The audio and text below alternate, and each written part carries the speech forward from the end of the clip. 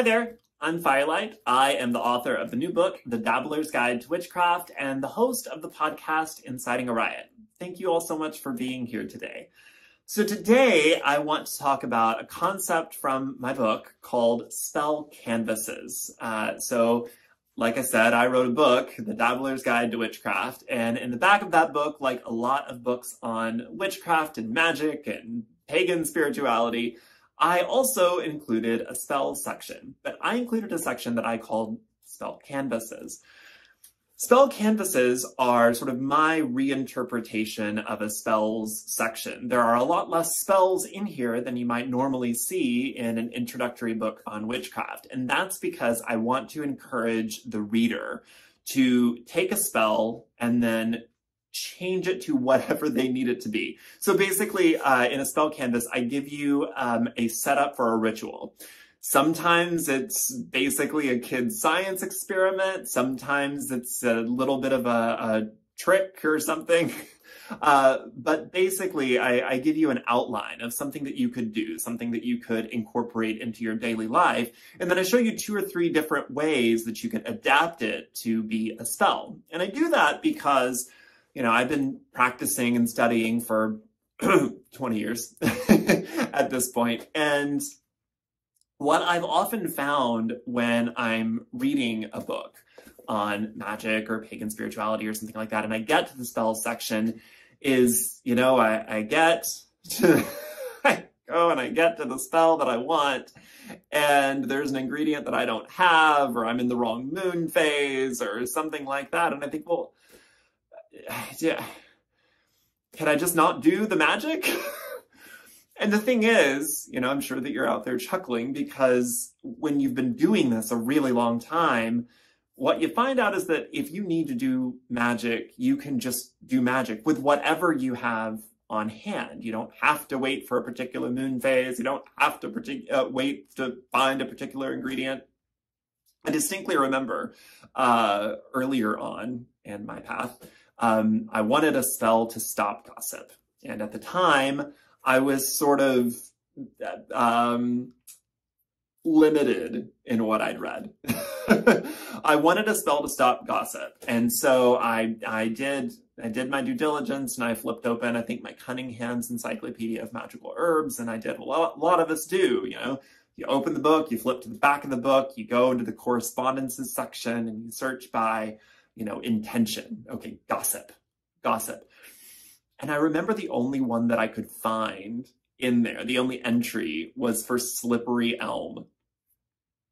I had no idea what slippery elm was. I looked it up. It was really hard to find. I could not find it in my grocery store. Later on, I found I think it was in some kind of lozenge, maybe. I'm not quite sure. But I remember finally finding it at a witchy shop, like an hour away from my house. And it was in this little bag, and I kept this little bag forever, just in case I ever ran out of slippery elm and I needed to stop some gossip. Oh my gosh, what are you gonna do? And I think that's kind of one of the reasons why so many witchy people end up becoming mild hoarders, because we go out and we start collecting the dried herbs and we start collecting all the crystals and we start collecting and collecting and collecting and think, I'm going to use this one day. I can never let this go. I might need it. Completely forgetting the fact that eventually, if you hold on to a dried plant long enough, the only thing that you have in that bag or that jar is dust. Dust that if a plant that if you look at it wrong is going to collapse into dust. You don't have a plant anymore. Whatever was in that plant is long gone.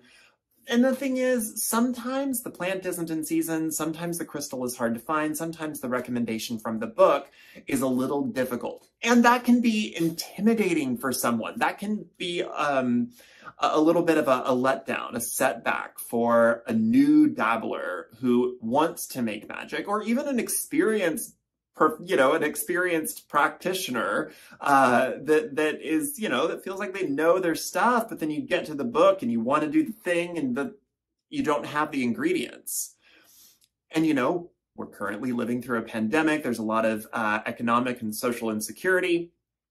And, opening the book and finding that you're missing ingredients, suddenly you're having to do the calculus of, do I need to go buy something?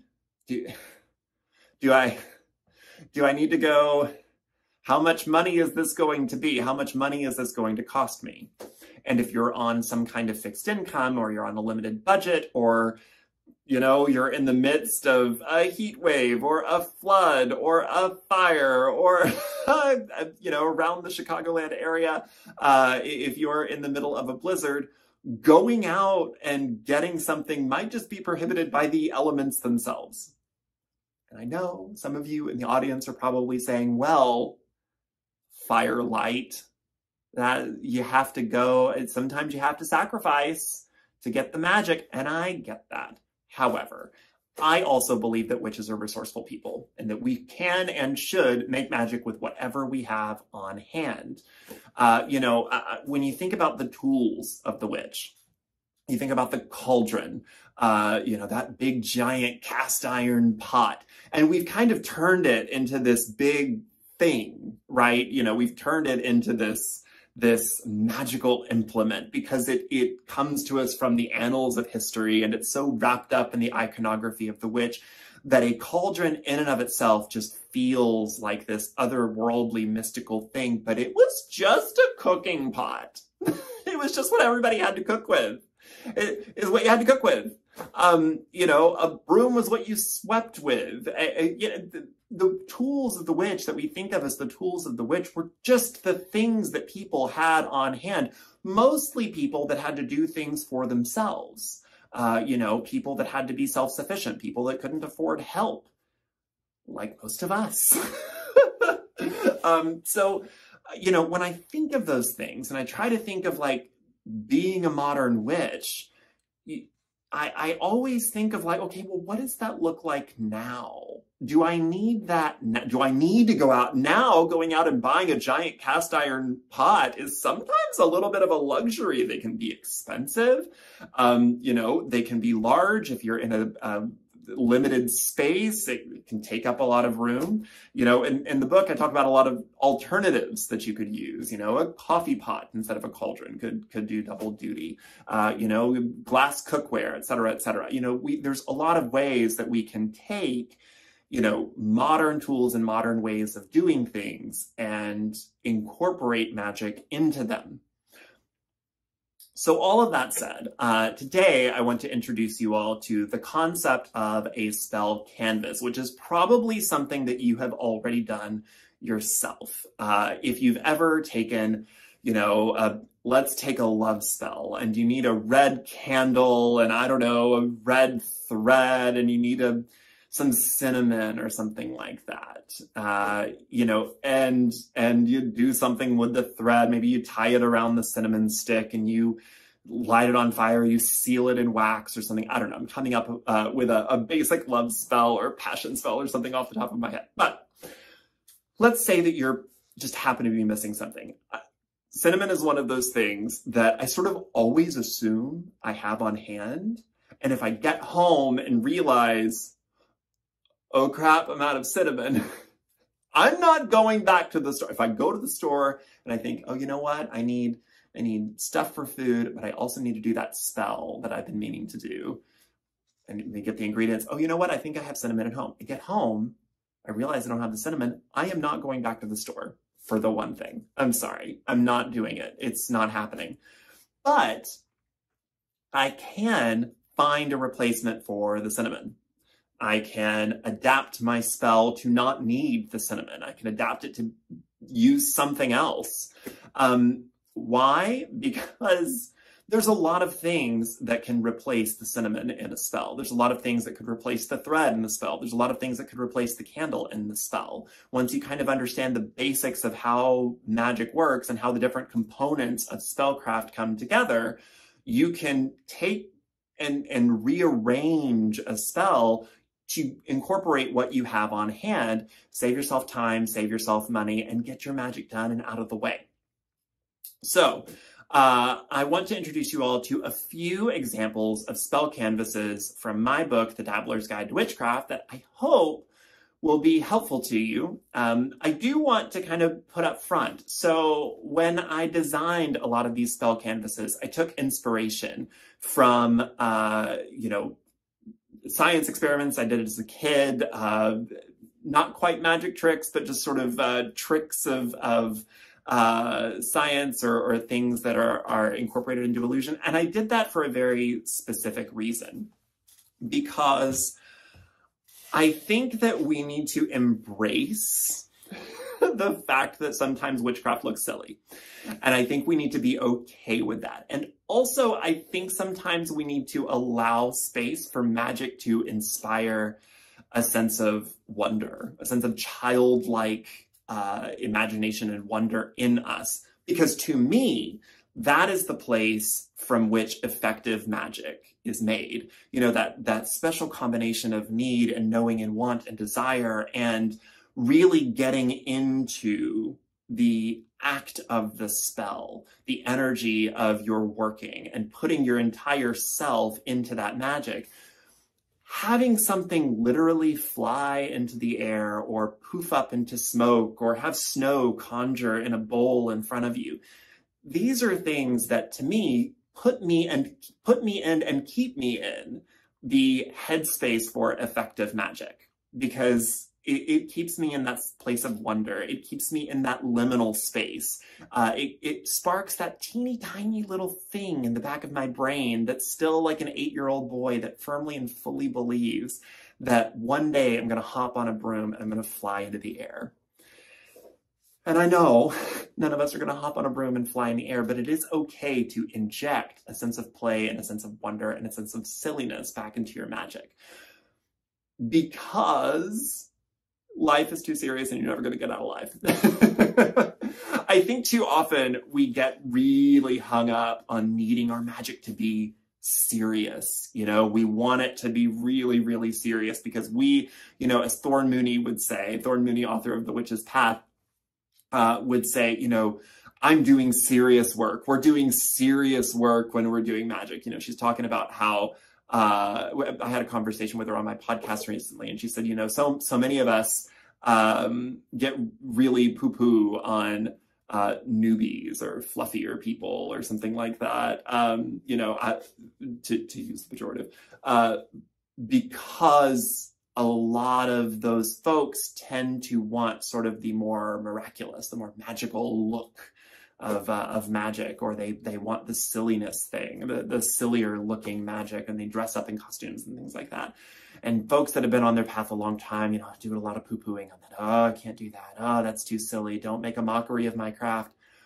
And the thing that I think that those of us that have been here a while need to remember is that nobody's making a mockery of things. It's just, you know, we're sitting in a room surrounded by candles, saying words and kind of talking to ourselves, and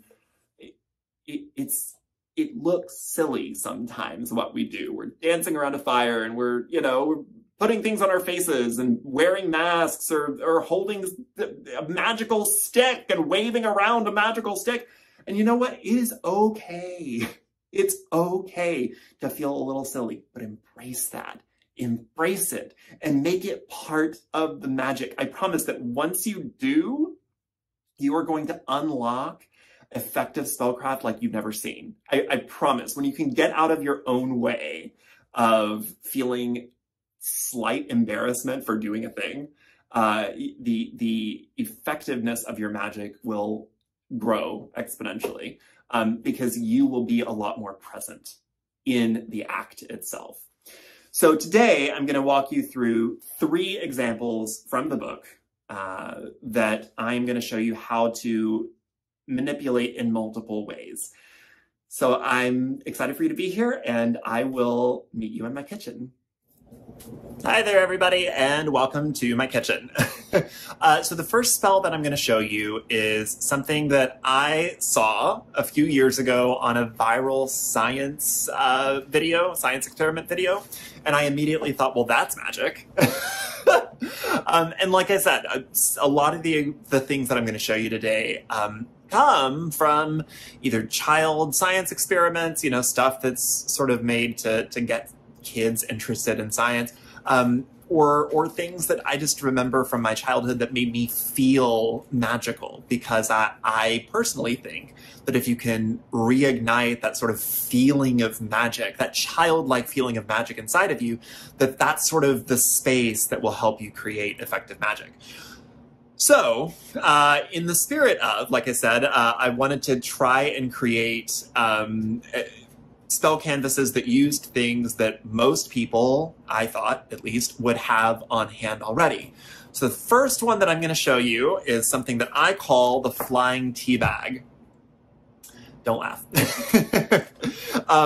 But it involves cheap tea bags. I bought the fancier cheap tea bags from Aldi because I really wanted some chai tea. But normally when I'm doing this, I keep a stock of just like green tea bag, like, you know, 60 for $2 or something, just from the bottom shelf of whatever, you know, go to the Dollar Tree, get yourself some cheap tea bags. It doesn't really matter the kind of tea. It doesn't really matter the brand of tea.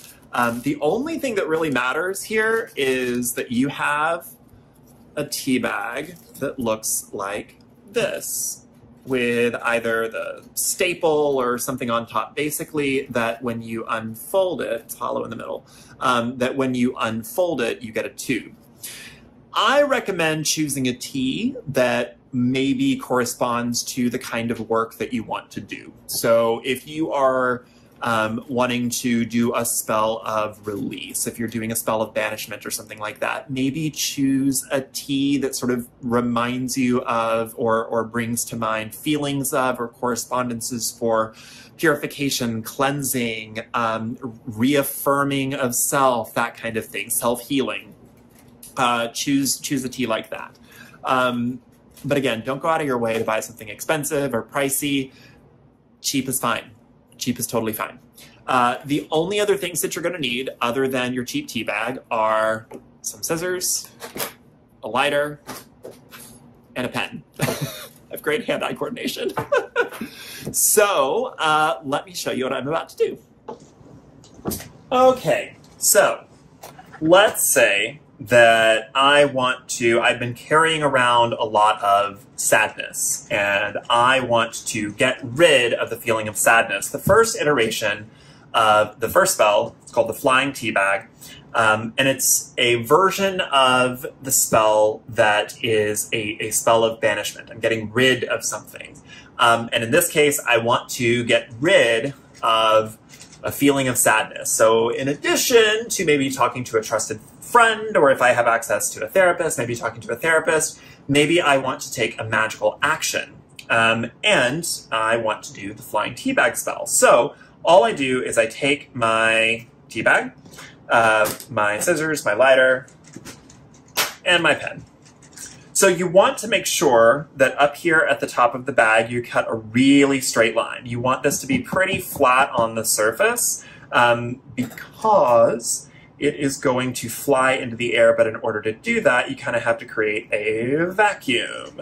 So you're going to cut that as straight across as you can, and save the tea for later because we can drink that. Now, I recommend, if you're doing this spell, choose a tea that aligns with your purpose as much as a tea can align with your purpose. So if you're wanting to get rid of sadness, maybe you incorporate a tea that reminds you of joy, because after you do this, the tea bag part is the actual banishment. You can drink the tea afterwards to sort of fill you back up with a different energy. So if you are getting rid of sadness, maybe you want to drink some joy. So maybe drink a nice fruity tea, or you know, a mint tea or something like that. Something that, whatever to you is the opposite of sadness. So anyways, I cut my tea bag, and all I'm going to do is write on the tea bag the thing that I want to get rid of. In this case, sadness. Okay, so I take my tea bag, and I open it up, into a cone. And I make sure it's standing as good as I can. We don't want a lot of air coming into the bottom. And then all you do, you can speak words of power, you can chant, you can sing, you can scream if you want, you can meditate for a minute, go within and just sort of let that energy go out that you're wanting to banish, and then light the top on fire. And hopefully,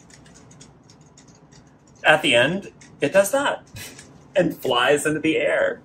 It might not fly into the air if the bottom of the bag hasn't been cut flat, or I don't know, if it's windy or something like that. Some people that see this spell want to try to make some kind of grand meaning out of the bag not flying.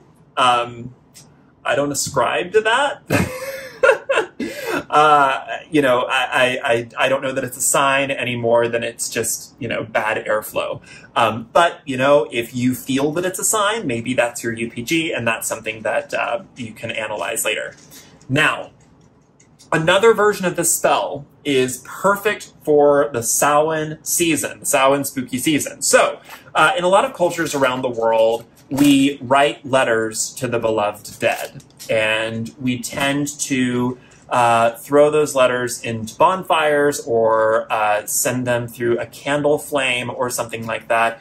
And in a lot of practices around the world and in a lot of different kinds of cultures, fire is used as a way to transition a message from this world to the next. And you can do that with the flying tea bag. And I like that because if you don't have access to a bonfire or something like that, this is a really good alternative. And as you saw, there's not much mess afterwards and not a huge fire hazard. So if you're in an apartment or something like that, this could be a pretty good alternative for you. So again, you take your tea bag. We're going to cut it nice and straight across. Now, in this instance, maybe you choose a tea that was a favorite of your loved one. Maybe you choose a tea that you shared together. Maybe you choose a tea that gives you joy. Maybe you choose a tea that reminds you of fall. Maybe just choose your favorite tea. Doesn't really matter. It's up to you. You make the correspondence. It's your spell. You are making the magic. So you're taking your tea bag, and let's just, you know, there's quite a lot of real estate here. You can use the front, you can use the back. You can write really small. My husband has written really small letters on these before and gotten quite a lot of real estate out of a single tea bag. For the purposes of demonstration, let's just say, Dear Aunt Sally,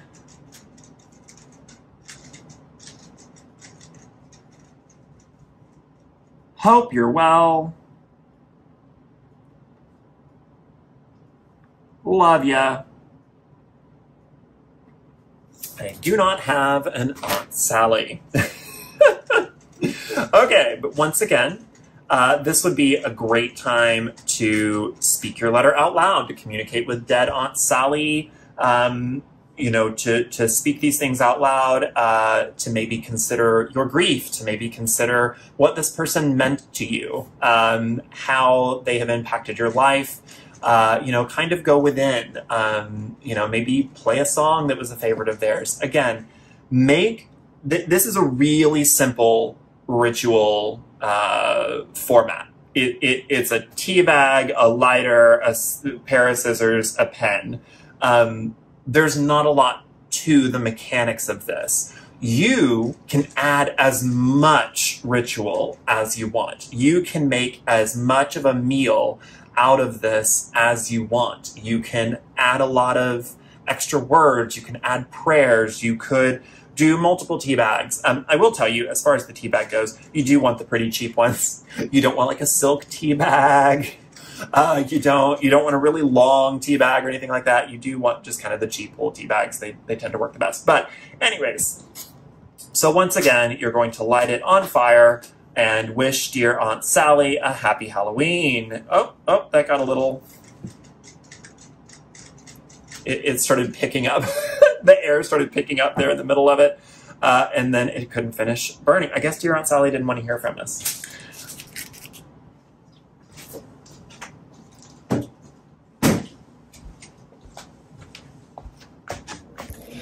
I hope that was fun. The next spell that we're going to do involves something that a lot of us here in Chicago know quite well. Snow. But you don't always have access to snow. And that's where instant snow comes in. If you are a teacher or you're a parent of a kid that likes a lot of sensory toys, this is probably not new to you. Or if you're somebody that makes slime, when I was ordering this online, apparently this is big with people that like slime. So I'm sure the algorithm is going to attack me with slime videos now. Anyways, this is a spell where we are going to conjure up some snow in the middle of our kitchens, which I personally think is pretty dadgum witchy.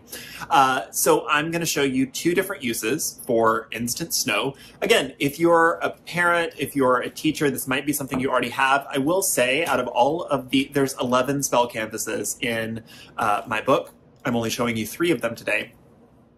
This is the one that will probably cost you money. It's the only one that you can't, you probably don't readily have on hand. But I will tell you, I bought this online on Amazon, and this was $5 for this. And this makes 2 gallons of snow if you really, really, really wanted it. You do not need very much of this. So if you're using this, if you're buying this for spells, this is going to last you a really long time. It's actually called sodium polyacrylate. That's the actual substance that it is. So if you go to Amazon or if you just Google search sodium polyacrylate or instant snow, you'll find it. So let's get to it. So like our tea bag spell, this ritual, this spell canvas, also doesn't use a lot of ingredients. Like I said, the most expensive, most difficult one to find would be the instant snow, that's sodium polyacrylate. But once you find it, once you get it online or you go to a teacher store, some like craft stores are starting to have it as a sensory toy, that kind of thing, or in slime kits. Once you have that, that's pretty easy. The only other thing you're going to need is a bowl, a little bit of water, very, very, very little water, a pen, and a piece of paper. The first one that we're going to do is what I call a snow day spell. So in the first version of this spell canvas, I'm doing a good thing. So you have to understand that where I grew up in Texas, and snow days for me as a child were fun things. They were fun, I promise you. They were rare, they were enjoyable, they were a day out of school, they were fun. I realized that telling anyone around Chicago to think of snow as something joyful, I'm going to get smacked in the face. But I just want you to put yourself back in the headspace of when you were a kid and thinking of those magical days when you were out of school and had no responsibilities and you just could run outside and be in the snow. That's what we're going to do first. So the first version of this is a snow day spell. And basically, you're either writing your name or the name of someone that could maybe use a little pick-me-up. And you are going to give them the feeling, or give yourself the feeling of a snow day. That sort of, covered in white, joy, the world is made new, that kind of thing. So let's just say, we're just gonna say hi, John, for John Smith. So we are writing John Smith. John, if you're out there, the spell's for you and only for you. See, I'm not kidding. This spell is for John Smith. So we are just going to fold up John Smith's little name. We are going to say our words of power. We are going to sing. We are going to chant. We are going to do our witchy stuff, whatever. And then we're going to add a little bit of water and say hello to the fly that decided to show up. And then we're going to open up our sodium polyacrylate. And we're just going to take a little bit, just a little bit, and we're going to sprinkle it into our water. Now this becomes snow. You can already kind of see that it is soaking up all that water and turning from water into a gel and then turning into snow. And as we continue to add our little white powder again, we are dusting our snow and it's becoming snow. If you let it set for quite a while and you add even more snow, it will become more and more powdery, but as you can see, we are already getting it to look nice and powdery like a nice snow day. Now, the next version of this is, let's say, we are not fans of John Smith. Let's just say John Smith doesn't like snow. Or maybe we want to give him the feeling of maybe some of that Chicago snow sometime in like February after it's been sitting there for a while. So the mechanics of all of that are the same, but we are going to add one extra ingredient.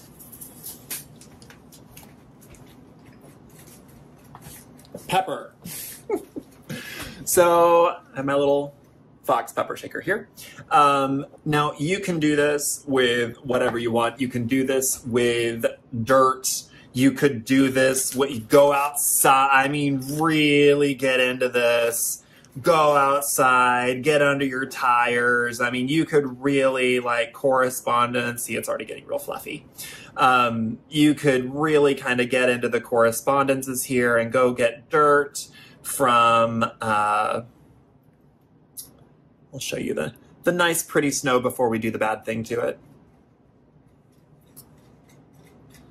So this is what the sodium polyacrylate looks like after you've added enough and let it sit in water for a while. You get that nice pretty fluffy snow. But again, let's just say that John Smith, we don't like John Smith. And we are not fans of John Smith. So let's go get some dirt from our tires. Let's go get some spices. Let's go get some whatever. Me personally, I use black pepper. And I put his name down. I put him in the bowl. I cover him in the water. Maybe I use other things other than water. I don't know. If you have a fluid that you can think of that is water-based, that you would like to use in the spell, I think we all know what we're thinking of. If you want to pee in the bowl. I'm saying, do you want to pee in the bowl? You can pee in the bowl if you want. But anyways, let's add our black pepper and let's give John the snow day from February here in Chicagoland. And we are thinking the dirt, the dirty black snow that you see in the parking lot at Target after it's been piled up there for weeks, and we're going to get our hands dirty and we are just going to shake John up in that feeling of that dirty black piled on snow. So there's two ways of doing the spell. One inspires joy, one inspires that sense of just, ugh. Now, if you are someone that only ever wants to do positive magic, cool, fine, whatever. I am just showing you an alternative, multiple ways of doing the same spell. By now, you've probably realized that I like to be pretty resourceful in my ingredients for effective spellcraft, and I also like to have a little fun. Now, the last spell canvas that I want to show you very much came out of necessity. You want to talk about things that we have on hand? This one is something that all of us have on hand right now, and it's hand sanitizer. We are living in a pandemic. Everyone has their hand sanitizer with them at all times, in little bottles, in big bottles, in spray bottles, in all sorts of things. So I thought that I would include a way that you could maybe use some of this hand sanitizer in making effective magic. Now, I will tell you, when you are getting hand sanitizer, if you want to do some of the spell canvases from the book, I recommend the cheap, again, just the cheapest. This cost me less than $1. The cheap bottles with the squeezy top on top. You want something like that because you're going to use it to draw with here in a minute. So I'm going to show you a few different ways to use hand sanitizer to get different magical results. So the two different versions of the spell that I want to show you involve pretty much the same mechanic. You are going to get something that's pretty heat protectant. I'm using just a silicone cutting board. Here's some ASMR for you. Something that's pretty heat resistant. You can do it right on the countertop, but you might have some scorch marks. But you are going to be lighting this on fire. So we need our lighter again. I'm going to go. So again, the basics of the spell are pretty simple. You are going to take the hand sanitizer. You are going to put the hand sanitizer down in a variety of methods. You are going to light it on fire. Now, you could start pretty simply. Let's take John Smith, for example. And let's say that we are doing a spell of protection for John Smith. John Smith has been going through it, y'all. Somebody put a bad snow day spell on him, and he's having a really hard time, and we don't know who did that. So, whoopsie. But we are wanting to do a spell of protection for John Smith. So we're going to put John Smith's name down here on a piece of paper, and then what we're going to do is just take our hand sanitizer and do a nice ring around the paper, making sure that it stays connected. Now, you can crumple it up, you can leave it. Just keep in mind, you are going to do this.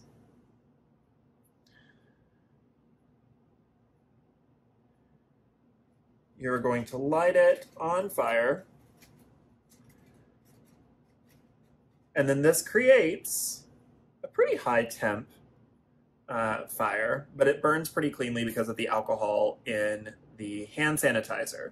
So just let that burn down. It's going to burn out all of the alcohol that's inside of the hand sanitizer and pretty much leave you with nothing. But we're using a circle of fiery protection. You've heard of fiery walls of protection. This is another way of accomplishing that. And you'll see that even though, I don't know if you can kind of tell on camera there, this is all on fire. This is all lit on fire, just like a sort of a sterno underneath, you know, cooking like you're a buffet. But the paper is fine because it's not touching the alcohol. So anyways, that would be the first ways. You could do a circle of protection. Likewise, you could write, we're just going to let that burn down. You could write a word down. You could write someone's name. Say you want to inspire passion in someone, or say that you want to burn someone up, or burn an idea up, get rid of something, have it consumed quickly and make it go away. It could be another banishing if you want. So you could, let's just say, we'll just go back to being sad. So sad. So sad. We're getting rid of all of our sad and burning it up in fire.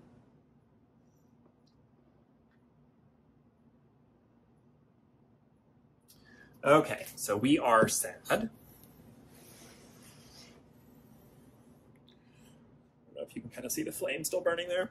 But then we are going to say our words of power. We are going to sing. We are going to chant. We are going to do whatever other ritual things that we want to do. And then we're just going to light it on fire. I did not get my magical name, ironically. We are going to set some things on fire is what we are going to do. So again, this is going to burn the alcohol cleanly out of the hand sanitizer, and eventually what you're going to be left with is an aloe gel, or you know, whatever the carrier is, the carrier gel is for your hand sanitizer. So again, we can ritually use something that we have on hand to make effective magic. Now, there's another way that we can do this. if you have something that cannot be consumed by fire, like a crystal, let's say that you want to really energize the energy of that crystal. So say that we have a rose quartz. So I'm using a rose quartz here, just a little piece of tumbled rose quartz that I've had for a million years. There you go. And let's say that I want to inspire passion in either myself or someone that I really care about. And, you know, I want to inspire passion in that person or myself. I can cover the rose quartz in a healthy amount of that gel. Speak my words of power, chant, sing, whatever else I want to do to add to the ritual. Again, the mechanics of the spell are not complicated. They are not hard. But then, again, we light it on fire. Maybe we continue chanting, we continue singing, we continue doing something to build up that magic, that power as we continue to release it. But the mechanics of the spell still are take your non-flammable object, a crystal, a piece of petrified wood, something, you know, that isn't going to readily get consumed whenever the fire gets down. But again, we are lighting it on fire. We are letting the energy of the fire ignite the energy that's inside that crystal, letting them work together, marrying those two elements and creating magic. So that is 2.5 different ways to use hand sanitizer in magic. There's a bunch of others. I'm sure you can think of several others on your own, but here's a way that you can take what you have on hand and make some magic. Thank you all so much for joining me today. I hope that the rituals that I showed you, or at least the mechanics that I showed you, inspire you to make some magic with stuff that you have on hand. Get resourceful. Find out, you know, take stuff that you have on hand and get creative. Figure out new and interesting ways of making magic. Do not let the fact that you are missing an ingredient from the book stop you from doing effective spellcraft. If you like those spell canvases, you will probably like my book, The Dabbler's Guide to Witchcraft, which came out September 28th from Simon & Schuster and is now available everywhere books are sold. Please ask for your local witchy shop to get it in stock. And one lucky person here today at Chicago Pagan Pride is going to go away with a copy. So thank you all so much for being here. Like I said, I've been Fire Lyte. You can get more of me. I am at Inciting a Riot on most forms of social media. You can find me on Twitter, on Facebook, on Instagram, and TikTok. You can also subscribe to my podcast, Inciting a Riot, anywhere you download shows. Thank you all so much for being here, and be well.